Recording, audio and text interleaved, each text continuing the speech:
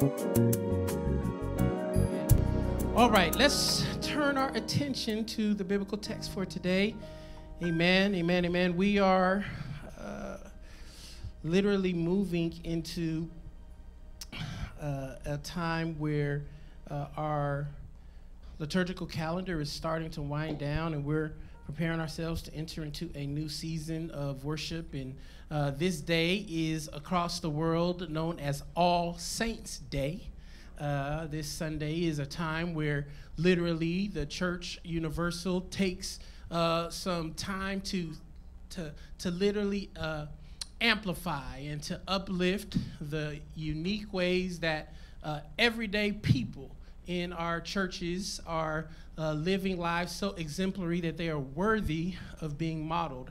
Sometimes we create these tiers of significance in church hierarchies that make folk think that their lives are more exemplary than others. But how many of you can appreciate that often it is the ordinary person that engages in extraordinary acts of faithfulness and impact that literally make the world go round?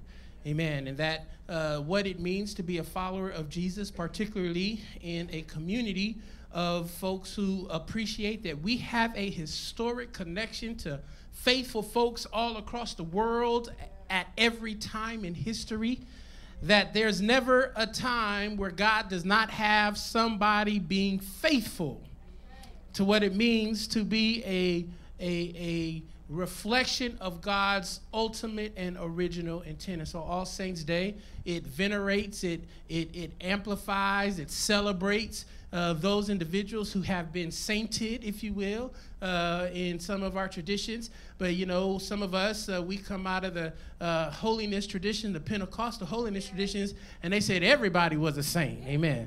Said when you get the power of the Holy Ghost running through you, it sanctifies you. And then you become a saint. You ought to lift your hand and holler, I am a saint. Praise God. And some of y'all like, you know what I did last night, Pastor Mike. You pray my strength in the Lord. Amen. Well, you can say, I'm a saint by faith. Praise God. Saint by redemption. I'm a saint because of the work of God. Amen, amen, amen, amen. And so it's so important for us to appreciate that there is something, though, that is worthy of celebration in your life. That all the things that you have gone through and yet you're still standing, you may be wavering from time to time, but I want you to know that the fact that you are still standing with questions, but you're still standing. Standing with tears streaming down your face, but you're still standing. How many know that sometimes it is just the fact that I'm still here? It is the greatest expression of God's work in my life. You ought to give your neighbor a quick fake high five and tell him I'm still here. Amen.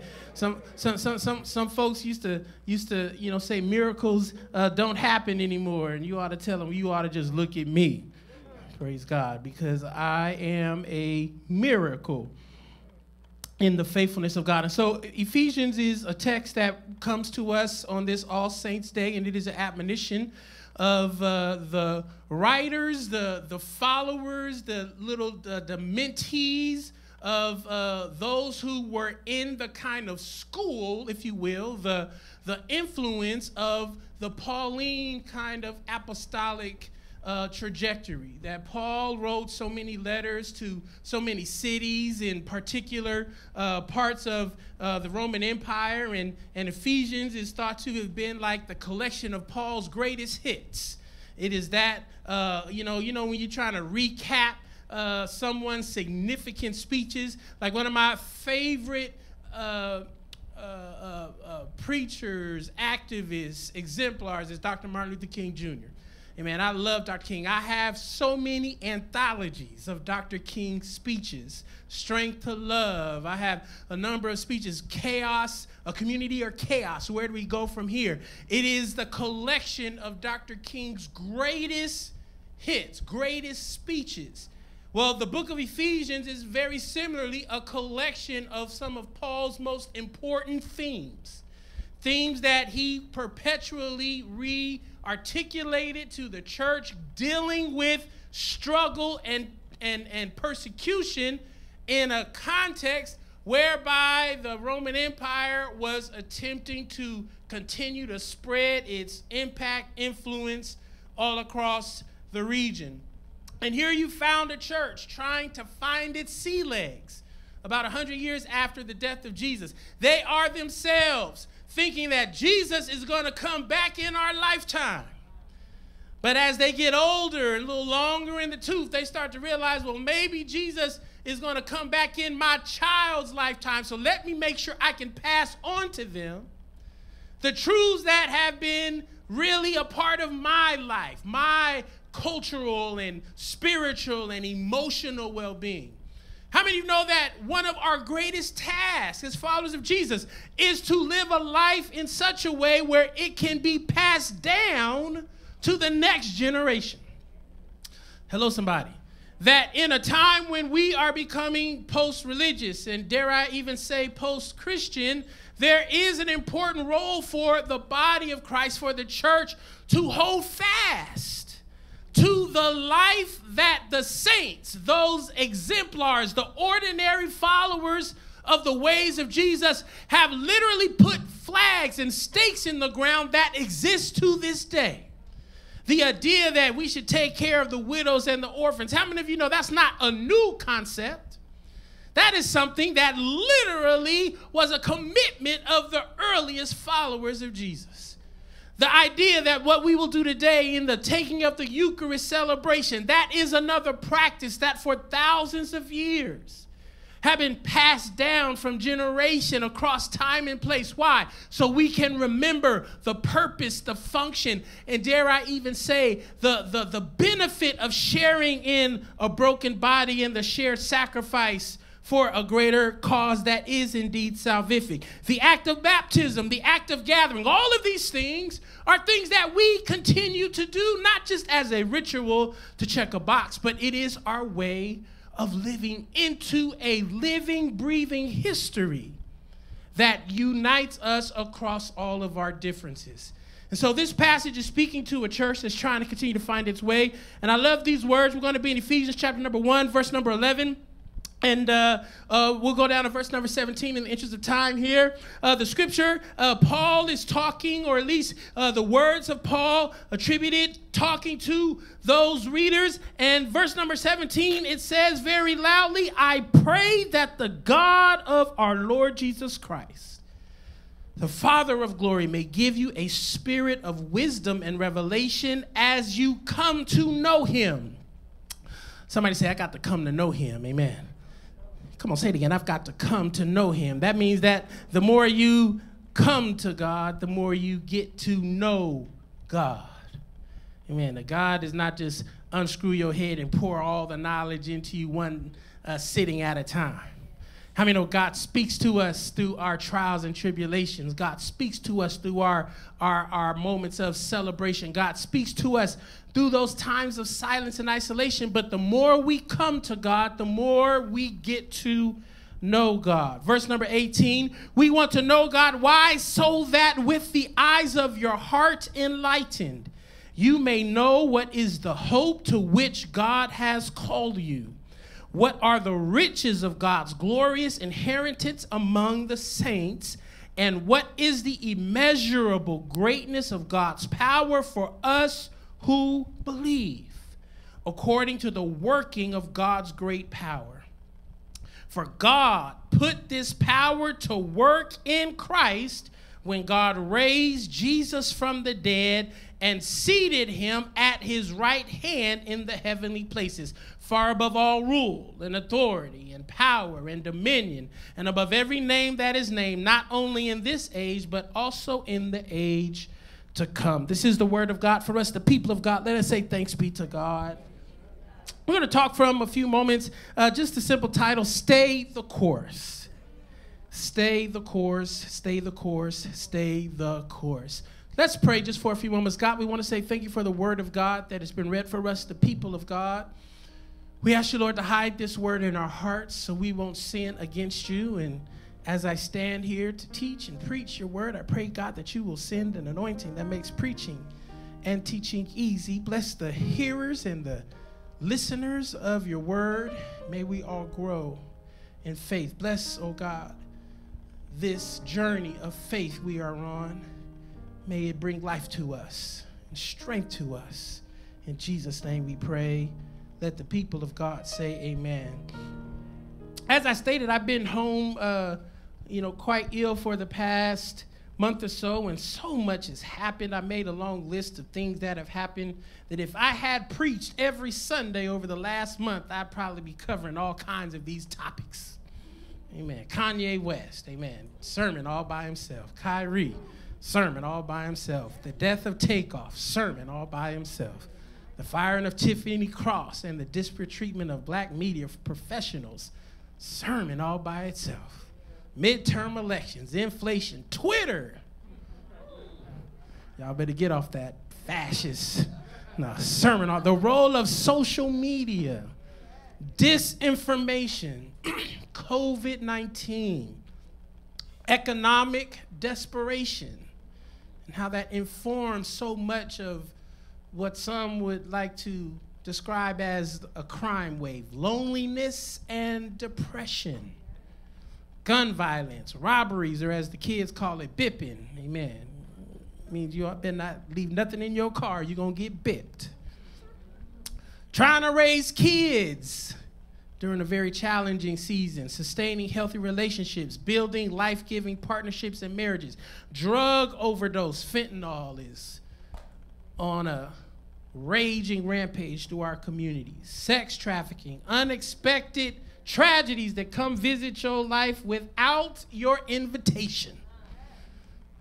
How many know things come knocking on your door and you like, man, I didn't give you my address. Christian nationalism, Christo-fascism, anti-intellectualism, the growing fissures within black communities as well as across other cultural and racial groups. All of these are worthy of some commentary, I believe, from we who are trying to help us all make sense of what it means to follow Jesus in a moment and in a time where we have so many voices competing for our attention and inviting us to subscribe to them authority related to our next steps.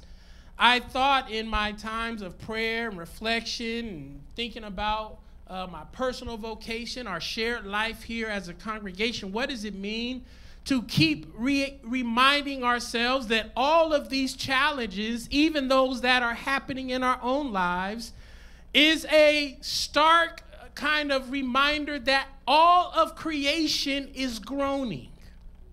Scriptures talk about that creation is groaning and waiting for the revelation of the people of God, that God is always trying to give birth to something new.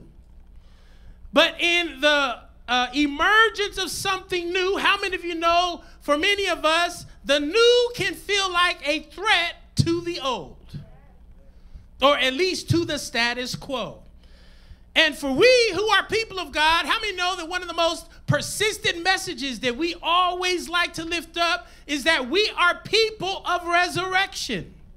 That we follow a God, another one of the lectionary passages talks about that our God is not the God of the dead, but our God is the God of the living. Because the writer, the gospel writer says that even those who think they are dead in God, they are still alive. I mean, this idea, right, that we are always, hopefully, powerfully and effectively trying to preach to us, to ourselves, that God is doing something that you may not fully be able to perceive right now in your life. Isn't that part of our message, right? Like you come to church and you're singing about the Jehovah Jireh. Why are we singing about Jehovah Jireh? Because we are trying to convince you that in the midst of all of the lack, in the midst of all the economic desperation, in the midst of all of the deficits you're being told you and we have, that God is enough. We're not just singing that because, you know, it got a nice tune, although it does. We're not singing that because it's the hottest song out there. No, there's some intentionality in what we are trying to, week by week, remind you as God's people is happening. But how many of you know that you don't get to live your life at church in front of the worship team every day? Somebody say amen. And as much as, you know, you may like the preaching of our staff here and our team, you don't get to hear us in your ear every day unless you know, doing the podcast thing or something like that. I don't know. That the messages we tell you are actually placed in your mind right next to the doom and gloom stuff you got to deal with on your job. The bad novels that you read and that, you know, trying to help you find love in all the wrong places. The bad news that you get from your doctor. The bullets that you hear shooting up in the air at all times of the night, hoping that they don't run through your house. That all of the things that we're trying to remind you of that relates to God is doing something new. Some of us sitting in our house like, man, God, well, everything looks kind of the same to me. Don't anybody talk to the Lord like that, praise God? It's okay to tell the truth in church, amen, in the presence of the Lord on a Sunday, amen. Lie every other day, but tell the truth on Sunday, right? Why? Because I have found that sometimes it's easier to lie to ourselves than to tell ourselves the truth. We often say that beautiful lies are dangerous. And the ugly truth, even though it may save your life, we still avoid them. And part of what I hope you and I can appreciate in this moment is that there is an expectation for us as God's people to not be folk who are easily pushed off of our spot as it relates to our confidence in what God has said and what God is doing. I want you to know that one of the most important things that the scriptures often tell us by the apostle writers is we are here to remind you of God's words. Remind you of God's promises. Even though there are moments of revelatory knowledge, how many of you know that sometimes you just need a good reminder? I don't always need, you know, just nice new information. It's kind of like, you know, I remember some time ago I was talking to the worship team and I said, you know, I love new songs, but sometimes I just want to hear an old song and I ain't got to think that hard about. Why? Because I just want to be reminded of something that I already know that is bringing life to me. How many know there's something that God has already told you, child of God? That if you remind yourself of that, it will be a source of life to you. You ought to pat yourself on the chest and say, I can use a little bit of life today, amen. I can use a little bit of life today, and that is why I find this passage to be so important, because in a moment where people are looking for direction, looking for a place to land and a space to be where you know that there's something better for you here than where you came from. I want you to know, child of God, that there is a better place for you. In the book of Haggai, you know, I was going to preach that passage, but I felt like I didn't get enough time of study, so I had to pivot over to Ephesians, praise God. But the book of Haggai says that in the last day, the scripture says that God will shake up everything. God will shake up the heavens, and God will shake up the earth, and God will fill the temple with all this new stuff, and the glory of this the latter place will be greater than the glory of the former. I'm going to have to preach it later, but it was going to be called Your Latter Shall Be Greater. Praise God. Man, but I need a little more time on that one. Somebody say amen. But the purpose or the function of the ladder, some of us don't get to the latter, L-A-T-T-E-R, because we throw in the towel along the way. How many of you know that sometimes throwing in the towel feels a lot easier than pressing through the hardships? Lord, help me to talk to somebody in here today. Some of us got to keep reminding ourselves that I got to keep pressing forward. And that's why, you know, as a church, we try to amplify issues of justice. Why? Because our journey as a people in a land that has constantly figured out ways to dehumanize us and belittle us and limit our access to rights and privileges, you know that even though there's still a challenge today, things aren't what they used to be back in the day.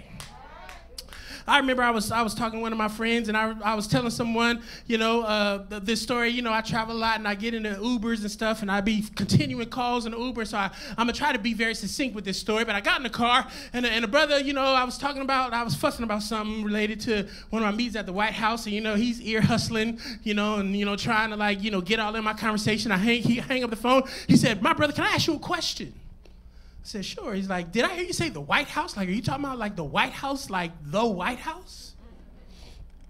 I said, "Oh, boy."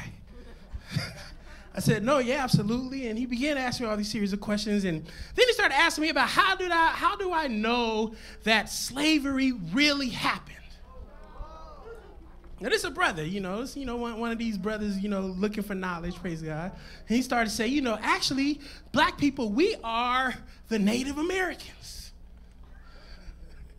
And slavery was made up by, academics to keep us in a second caste system.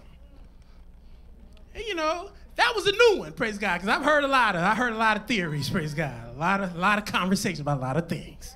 And, depending on, where I feel like today, if I got time, I'll engage you. If I don't, I'll just be like, well, there's lots of theories out here, dear brother, and I hope you find your way. But not today. I engaged with him and had a good conversation, and he obviously was questioning all authority, and I can understand and appreciate, because, I work with a lot of young fellas who don't have a good sense of what it means to trust in narratives. Why? Because most of the narratives being told to most young brothers is a narrative that is about their deficiency. Most of the first opportunity young brothers get to have with systems that produce narratives, whether they be schools, churches, government, it is a deficit interaction.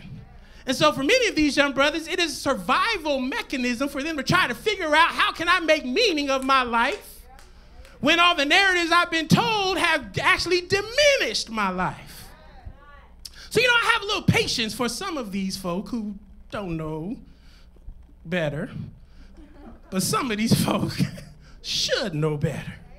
But it brought me to this idea and to this point, I said, I just want you to know, young brother, that not all knowledge is the same. Some knowledge need not require such full commitments. Oh, no, brother, no, brother. It's okay. He picked me up in a Tesla. He's an Uber driver driving a Tesla. No judgment on the south side of Chicago. It was one of the best rides I've ever had.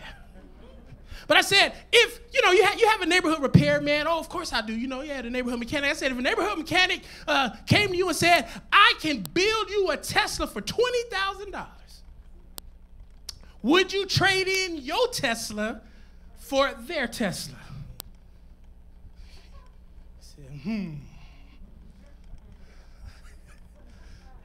I said, come on, black man. I need you to tell me the truth. There's something about this factory warranted, tested Tesla that you're willing to put your hard-earned money behind. Why? Because you don't want to make a bad investment. Now, the neighborhood mechanic could give you a great-looking car with all the nice bells and whistles on the outside, but I guarantee you there's a reason why he could do it at $20,000 and someone else would probably take $80,000. And I want you, young fella, to just think about how much investment are you willing to make in someone's production of something that may not be as tried and tested as someone else who actually has a little bit more expertise. I want you to think about that when it comes to your soul, dear loved one. Some of us will trust a trained mechanic with our car, but won't trust an untrained scholar with our mind. We'll trust a trained doctor with our heart, but won't trust an untrained preacher with your soul. And I think some of us need to keep reminding ourselves, as the scripture has said, just in this moment here, that God gives you knowledge to know him. Why? So you can be enlightened and be clear about what God is doing in your life and what God is doing in the world. I want you to know that God does not seek to bless you individually and leave the rest of the world to hell in a handbasket. God wants you to be well, just as the neighborhood you live in is well, just as your city is well, just as our country and the world is well. God ain't just concerned about you. Who are you? Praise God. You're somebody important, but you're not so important at the expense of all of creation. And how many of you know there is a practice of Christian faith that often seeks to elevate the individual rather than maintain the collective? And I want you to appreciate, even though you may read the Bible like it was written to you personally, the Bible was actually written to the plural. It was written to the collective we. So let me give you 3 things that I just want you to be careful of if you're going to stay the course. Staying the course means that, God, I'm clear about what you are up to. I'm clear about what you are doing. I'm clear about the path that I must stay on. And I realize the first thing, I must guard against deception. Somebody holler, guard against deception. How many of you know that to be deceived is sometimes an accidental thing for many of us? How many of you can acknowledge that there are people who will willfully tell you a lie and a half-truth just to keep you misinformed? They are a deceptor. Their goal is not to help you. Their goal is to ensure that the information you have leaves you powerless in your mind, your soul, your body, and your spirit. How many can attest that through the course of my life, I've met people who told me things that were not true? And it took the school of hard knocks. Somebody say amen. Amen. Some of us like, I didn't get the PhD from Cal. I got it from the school of hard knocks. Amen. I got lumps on my head. I got scars on my heart. I have a fractured mind because I listened to the school of hard knocks. People who constantly told me things that were not true. I want you to know that it is not always our fault when you are deceived by people who you trust in. Sometimes you and I have to actively train ourselves how to spot a deceptor. You and I have to teach ourselves. You know, every time, when I was doing my drug and alcohol training classes, and they would tell us, how do you know an addict is lying? Some of y'all laugh because you know what I'm about to say, because some of y'all been through the program, right? They say when their mouth is moving. Praise God. Because for many of us, we have become used to lies. Lies and more lies. But it is a different thing for you to be used to your own lies and for you to accept the lies of other people. Jesus said it like this: if the blind lead the blind, you both fall in a ditch. So the way you can tell, listen, this is some free game that I'm giving you. The way you can tell if someone is a deceptor is if you keep falling in a ditch after they give you information. Because the truth will always set you free. Some people lie to you about your finances. How you know if you're getting bad information? If you keep falling in a ditch. Some folk will lie to you about your own work, your own productions, your own self. How do you know? Because you are not advancing in life. First question that I want you to think about: how are you actively training yourself to not be deceived by false narratives and beautiful lies? What makes up your community of counsel? You know what a counsel is? The scripture says that there is safety in the multitude, in a community of counselors. I have a community of counselors. Some folk call it a kitchen cabinet. Everybody should have some folk who are not related to you. Somebody say amen. I mean, you can have a couple, who maybe, agree with everything you say. But you better run it by some folk who actually have a different perspective than you, who know a little bit more than you, who've been a little bit further down the road than you, who is your counsel when it comes to your spiritual walk, when it comes to your economic life, when it comes to your social, relational, and intellectual life. Can you verify that these folks are not deceptors? I don't know. If I have more time, I come down your road, but I don't. You ought to thank God that the time is leaving us. The second thing that I want you to think about is we must reduce distractions. So the first thing is, I got to, beware of deception. The second thing is I must learn to reduce distractions. A deception is different than a distraction.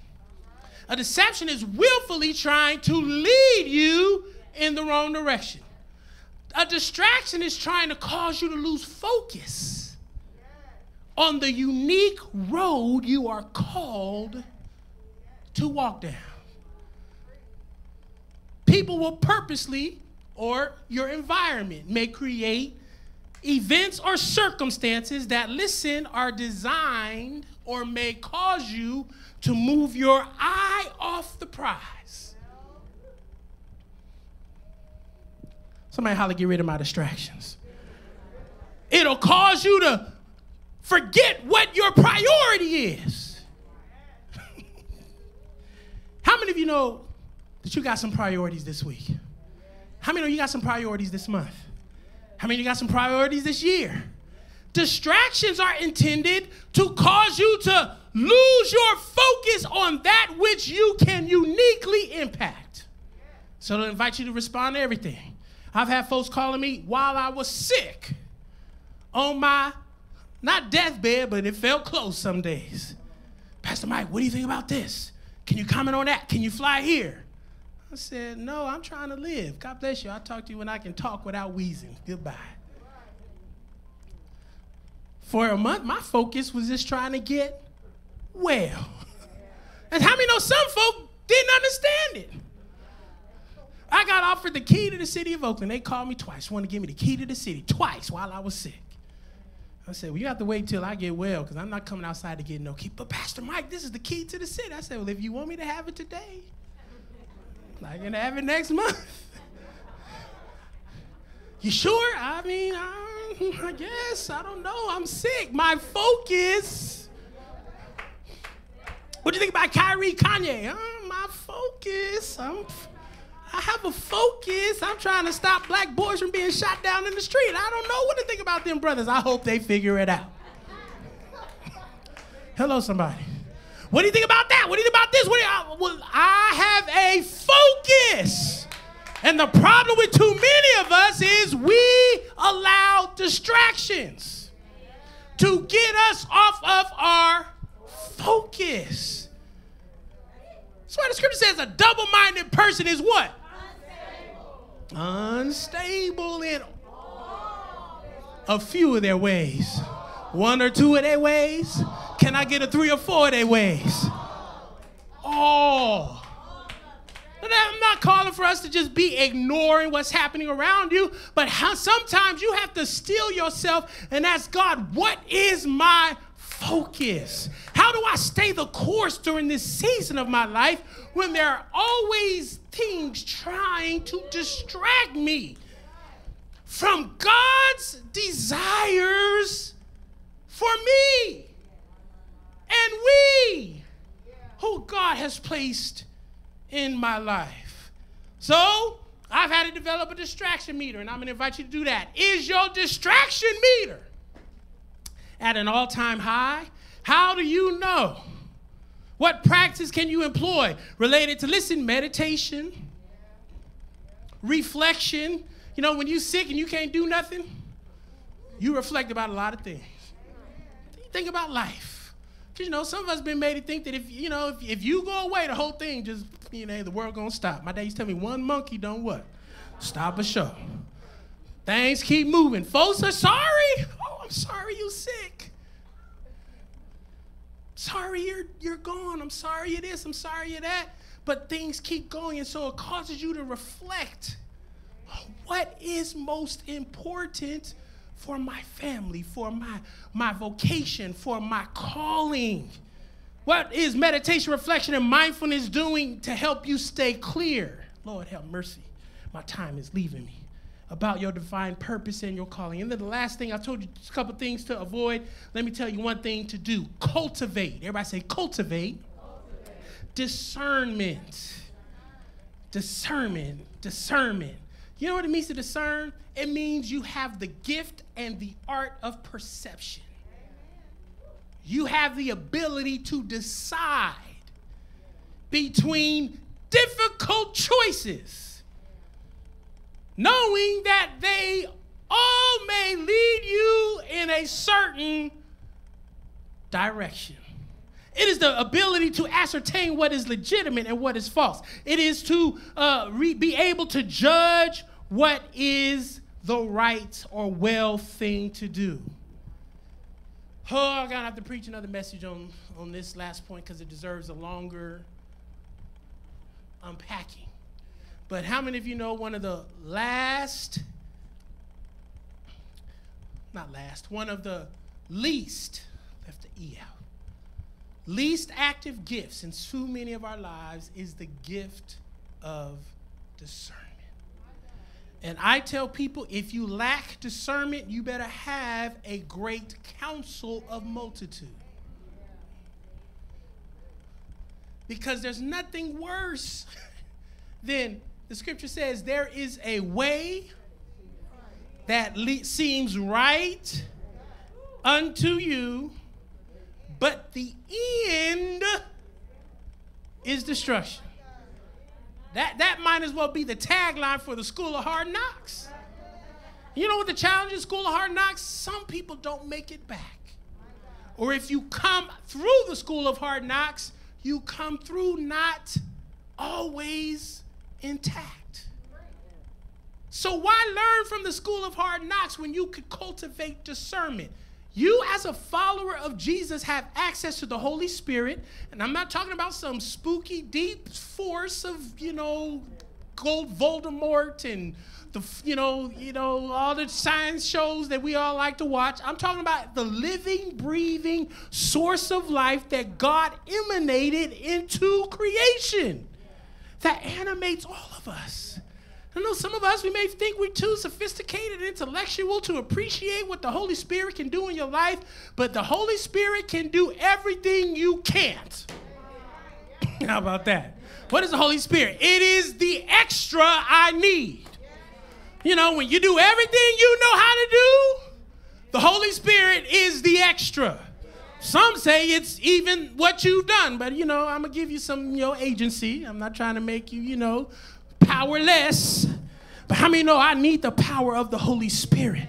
I need God's Spirit moving in me and breathing in me and healing and advising and leading me. And the Holy Spirit will often allow what is happening in my life to be affirmed by my counsel of discernment. Hopefully that is connected to a tradition of Scripture and example. So we're not just all out here disparate in many different directions. Cultivating discernment means that you have to learn how to make better decisions with the information you have at hand. How do you get better discernment? You find someone whose discernment you trust. You sit at their feet. It's kind of like, I see some of our educators here, when you're trying to get your PhD, how many of you know, sometimes it is about who you study with. And I know some folks who getting their PhD is like, man, this person, I wish I never met them.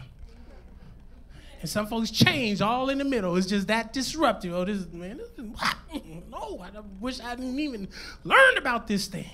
But you can study with someone who can teach and train and mentor you well. Child of God, my hope is that we stay the course. These elections are coming up. Don't believe the foolishness running out here in these streets. Now, I know some of us, we're incubated from it if we live here in California in the Bay Area, but I tell people all the time, The worst conditions of the Bay Area is not because of the Trump Republicans. Man, I was in a meeting and they got me all riled up. I said, everything I learned about racism and white supremacy, I learned it from progressives in the Bay Area. Pastor Mike. So I didn't grow up in Mississippi. I didn't grow up in Alabama. I grew up in San Francisco. I pastor in Berkeley and everything. Can I say everything? I've learned about the anti-blackness that wars against the soul, the xenophobia that makes people feel like they don't belong, the violence against people on the margins. Everything I learned about it in the Bay Area. So you better look to people who will do with their actions what they say they're going to do with their mouth. You better vote the right way.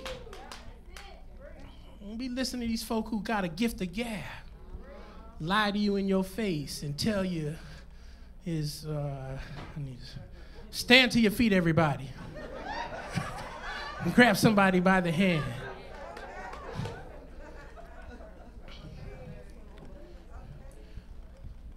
The practice of communion. We having communion today?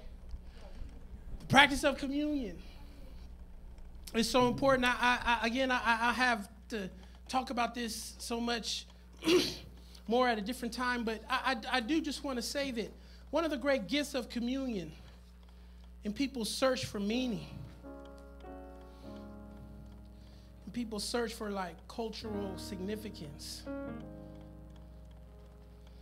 is that we who are descendants of the African slave trade and we who are descendants of the Native American genocides and we who are displaced, we may never fully recover our history with the kind of clarity that so many of us may desire. But part of why I want you to always be reminded that life in the way of Jesus is a beautiful invitation. It's because we are being invited into a way of life that the scripture says there are no more Jew nor Greek, male or female, rich or poor, slave or free. But all of us, everybody say all of us, we have our humanity, our dignity, our fullest expression of what it means to be human in Christ.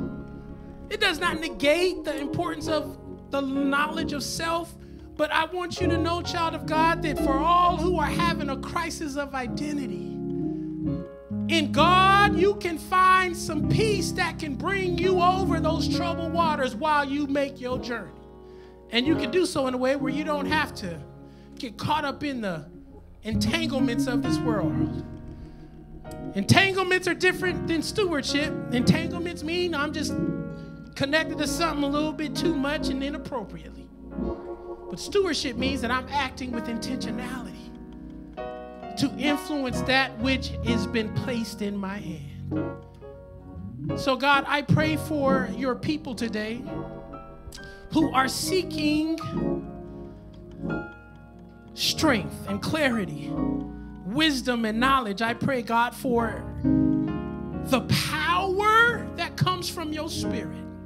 May it be, Lord, freely flowing in the life, in the family, the relationships, the persons represented in this congregation today. I pray, God, that you will rebuke the enemy that wars against our soul. I pray, God, that you will remind us that there is a path set before us and we must eschew deceptions. We must reject them. We must be mindful of distractions. We must limit them. And God, we must cultivate discernment so we can make choices that please you and bring life to us. So God bless us, heal us, save us, free us, and liberate us from all forms of sin, both personal, collective, spiritual. God, may we be a people living in freedom. In the name of Jesus, we pray. Let the people of God say amen.